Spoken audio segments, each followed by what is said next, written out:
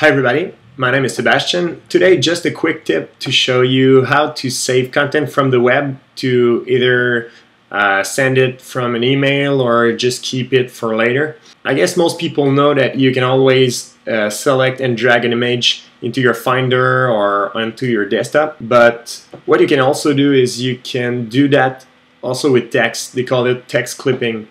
You just select your text, click and hold for half a second, and you can then go to your desktop and drop it. It'll create a text clipping file. If you open it, you'll see it's just like an RTF file. It'll keep the formatting and everything. So you can then just drag it onto your mail app, and that's it. It'll create a new email with your file right there, so you can send part of a web page to somebody. So that was it. Hope you liked that tip, and I'll see you next time. Bye bye.